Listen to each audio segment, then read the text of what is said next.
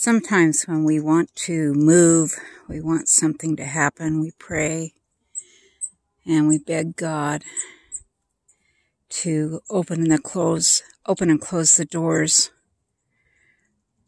while our hand is on the door pulling and trying to open the door. And it's not really God opening the doors, because you don't need to pull open any door. When He opens the door, it will fall wide open. And I'll tell our story of how we moved to Oregon. After we adopted the girls, we were embroiled in a huge case where we had accused the orphanage operators. It was a Bertha Holt orphanage, and we met Mrs. Holt. She was older then, and she was very sad to learn that the operators, Mr. and Mrs. Prado, in Tecate, Mexico, who had run the orphanage for decades, were in fact molesting the kids. It was documented as fact. They all got put in prison, and they're all dead. They did satanic curses, and if you don't think curses are real, look at Larry and I, our perfect example. Why did my husband get tongue cancer just a couple of months after moving to Oregon, after we got the orphanage closed? But anyway, I'll tell a little bit about a story, how we were able to buy this house. This house was for sale, close to $1 million. And there's no way we could afford $1 million home. And, well, we could have if we wanted to, but that would mean Larry couldn't retire, and we'd have to cash in everything that we had and have a $300,000 mortgage, because we only had $550,000 to put down. And they had paid $720 for this house 15 years ago, so for sure it was worth their asking price of close to, I think they were asking $950,000, and they had 2 offers. And how do you think we're living here? A miracle, an absolute miracle, but that's another story. But I'll tell the one about San Diego, when we lived in a place called San Diego Country Estates. It's a private community with an equestrian center, golf courses, tennis courts. And it's at the base of Mount Laguna in Ramona, outside the Indian Reservation. And it was built up in the 1970s, before the gas crunch happened. So all these investors and contractors built these beautiful homes out there, and they lost their butts because the gas crunch came, and this was at least, 30 miles from downtown San Diego. So nobody could afford the gases, and I remember the gas was rationed. I think it was 74 when the gas was being rationed. And that's when the house on Oriente Way in Ramona was built. Anyway, we bought it. We were able to buy it pennies on the dollar. It was 6 months old when we got it from the bank. I can't remember what we paid for it. $150,000 back in 78. I'm not real sure. Anyway, we had a small loan on it because we had taken the equity from our other homes. We'd purchased 2 other homes, and then we combined them. So back in 84, we wanted to get out of San Diego, and real estate was not selling at all. People were just dumping their houses, and I didn't want to do that. We just adopted the 2 girls. We wanted to keep them in Christian school. That is, we're Seventh-day Adventists, and most Seventh-day Adventists put their kids in the Seventh-day Adventist school systems, which is one of the largest Christian school systems around, other than the Catholic schools. So, about 80% of the children that attend the Adventist schools are non-Adventist, and everybody's okay with that. But it's quite expensive. Back in the 80s, it was $700–800 per student. And I had our brother living with me, so I had 4 kids in Christian school. So the 2 girls we adopted, plus my brother and my son, my husband said, no, we're not going to put the kids in public school. And so there was no way we could sell the house there and move up to Oregon without selling it at what we needed for our price. And it was late September, and it was cold, and I was making a little fire, and I got some paper out of the trash, and I started ripping it. And right when I was ripping it to put it in the flames, there was this ad that says, "House for sale or trade in Beavercreek, Oregon for a house in San Diego." I thought, whoa, it's about 3 lines. I still have the ad. I don't know where it is, but anyway. It was an old ad. It was about 2 or 3 months old. So I called the number. It was a San Diego number, and it was some woman, and her daughter was Sue Sheckley. She lived up in Beavercreek, Oregon. And she and her family wanted to move to San Diego. And she had put the ad in the paper. So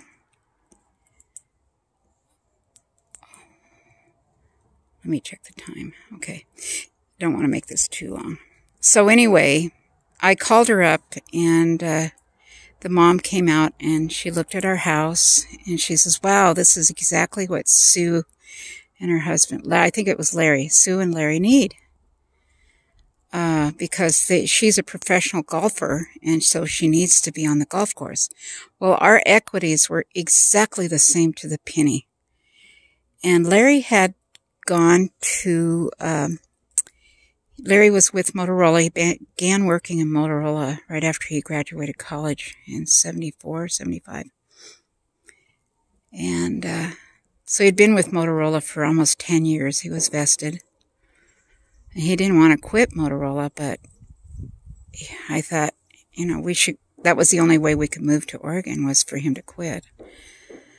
So he went to, he came up to Oregon, and he found a job with Day Wireless right there in Estacada, right? That town right there. And Beavercreek is right on that other side of that hill, right there. In fact, Ferguson Road is right there. And there's Estacada, Day Wireless. And they offered Larry a job. I think he was making about $35,000 a year back then when he started with Motorola. And they offered him, well, they offered him $10,000 less than what he was making. So, which would mean that we would have to put the kids in public school and no private school. And we found the Shackley's house was exactly what we wanted. It was 5-bedroom on several acres with a view of downtown Portland and Mount St. Helens. It had everything I wanted. It had 3 fireplaces. Place was a leaky tiki. It was an older house, but it was exactly what I wanted. It had cedar siding and shake roof, and the view and vaulted ceilings. And the kitchen was gorgeous with a huge fireplace wall. So Larry came up to interview with Day Wireless and to show pictures to the Shackley's video of our house and to take video of their house on Ferguson Road. And everything was to a T. And I said, that's an answer from from the Lord, Larry. He wants us to take that job. But Larry says, Cheryl, it means sacrificing something that I don't want to sacrifice, and that is putting the kids in public school. And he says, I can't take that job. I said, Larry, God opened the door. Look, he found the house. We're trading houses. It's exactly to the penny, our equities. We're dollar for dollar, not a penny more. We were going to trade refrigerator, dog houses, chainsaw, and they were leaving a chainsaw and a couple of cords of wood, and we were going to leave our water softener and appliances. My kids were leaving their boogie boards, their beach stuff, and Sheckley's kids were leaving their snowboard stuff. Oh, and by the way, my kids were going to Escondido Adventist Academy, and that is where Sue Sheckley went to school. So she used to be Adventist too. It was just kind of a bunch of weird coincidences that I thought, wow. So Larry told Day Wireless that he wanted them to match pay, that he needed the $45,000 a year, or he wasn't going to move. We just couldn't swing it, because I had to work too. And they wouldn't budge. And Larry said, no, I'm not going to take the job. I was just heartbroken. So we called the Sheckleys, and it was the end of September. And Larry Sheckley had to be on the job. He was a parole officer, and he had to be on the job by January 1st, or the position would be filled and he wouldn't be able to take the job. And they had tried for 6 months to sell their house. Well, it had cat pee. Ugh, it was awful. Our house was nice and clean. But anyway, we needed 5 bedrooms, and there's not very many 5-bedroom houses. And on acreage, and with vaulted ceilings and everything that we needed. And I said, Larry, see, this is an answer from God. And he says, no, Cheryl, the Lord is telling me no, not to take that job with Day Wireless. I said, but Larry, we can sacrifice. We can put the kids in public school. We don't have to pay tithe. We don't have to do this and that. And my husband was just adamant. So we called the Sheckleys up late September. And I was just sobbing. I was so mad at God. I think I gave him the middle finger. I said, God, you put a carrot in front of this donkey, and now this is all just going to go away. And I didn't trust God, but I should have. Anyway, Larry called Day Wireless up, told him he would not be taking the job. So he put that to rest, and I started unpacking everything, because I was for sure we were going to be leaving for Oregon. We had tried for 14 years to move to Oregon. Larry had some family here, his uncle and cousins. So I was just heartbroken and angry at God. I wouldn't even pray. I would just basically give God the middle finger. What an idiot I was. But I didn't trust him. It was mid-October. Larry went to a Motorola meeting in Los Angeles, and one of the bigwigs pulled Larry aside, and they said, Larry, we heard that you were interviewing with Day Wireless up in Oregon. He said, yeah. Larry was scared. He thought, oh my goodness. And they said, Larry, we can't lose you. You're our best engineer we've ever had. Larry's a genius. And he's been into radio stuff since he was a kid. Since he was 4 and 5 years old, he was interested in electronics. And he has a degree in biomedical electronics and an engineering degree. Biomedical is repairing medical equipment. and found out that that was not a good job to have. Doctors don't pay. They're not good businessmen. So anyway, they said, Larry, we can't lose you. What if we create a position for you in Portland? Give you 20% pay for your move, pay for the equity, or pay for the whatever cost it is in selling your house and whatever, and we'll give you 2 weeks off plus travel time. Can you be in Portland in New Year's? Absolutely. We called the shekels up. The move is on. We're moving.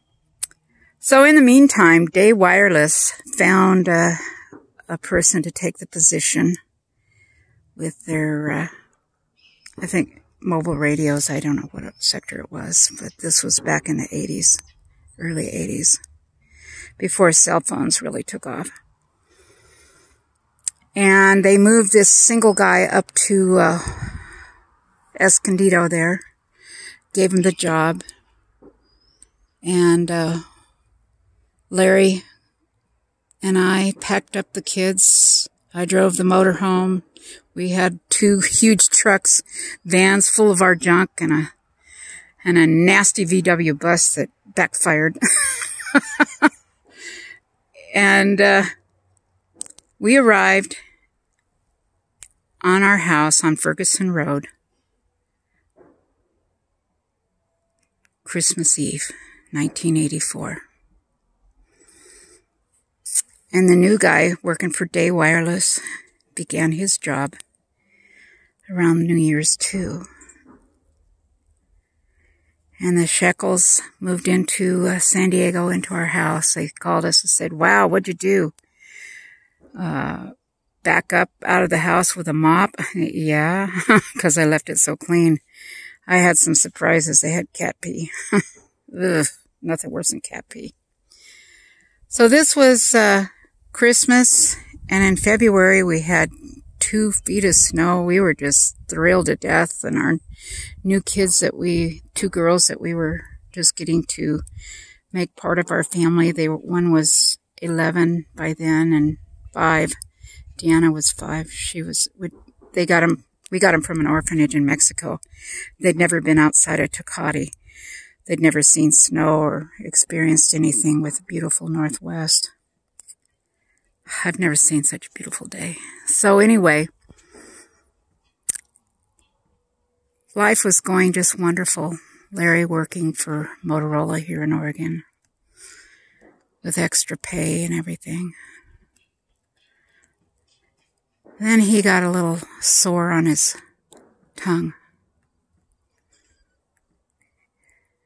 Worst case scenario, it was tongue cancer, the most deadly kind, squamous cell carcinoma. Larry was off work for 6 months. Motorola never skipped a payment. In fact, Larry even kept his company car. They paid the gas, tires, and oil, the insurance, and I could drive it anywhere. And Larry even got 25% of his incentive pay because they really liked Larry. And Day Wireless, they had to let the guy go because their position within the sector, the mobile sector, didn't hold up, so they couldn't continue keeping the guy. And they had to let him go. So this was in June that they let the guy go. Day Wireless, no more job. What if Larry had taken that position with Day Wireless? No job in June. In July, diagnosed with tongue cancer.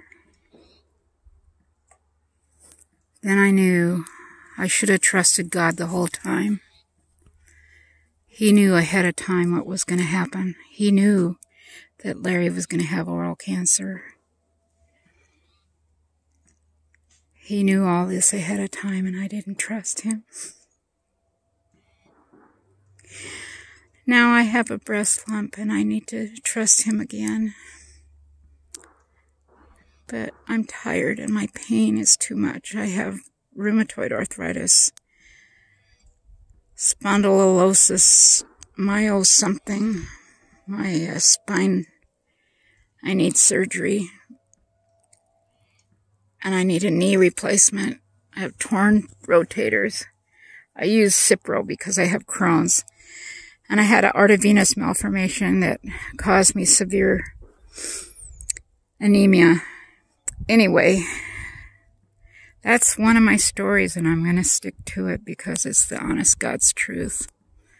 What if I had trusted God instead of flipping him off? I deserve to get struck by lightning for not trusting him, but he loves me enough to care.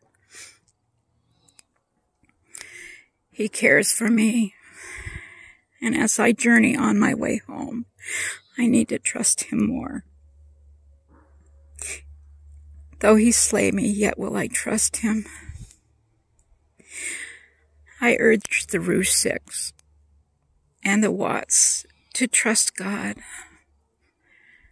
no matter how painful things are for them. Don't be nasty, Cindy.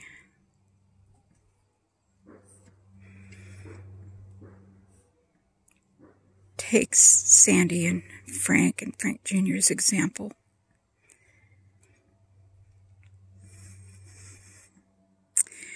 You know, this nanosecond of life on planet Earth is going to be over, and we're going to be on our way home. And we'll have the memories of what took place here on Earth because we'll have known what sin really meant. You look at the stars up there, we'd be foolish to think that there's no other life. Those suns, those that we see, the stars, there's planets there, there's other life there. But those are godly beings. Planet Earth is the only place that has sin. And when the plan of salvation is all played out, and we go home, we will say the price was cheap enough. Even though the pain is gut-wrenching for some of us. I can't imagine losing a child like the Rouge 6 have. So please pray for them and pray that Cindy will stop blaming the victim. God bless you, and trust God.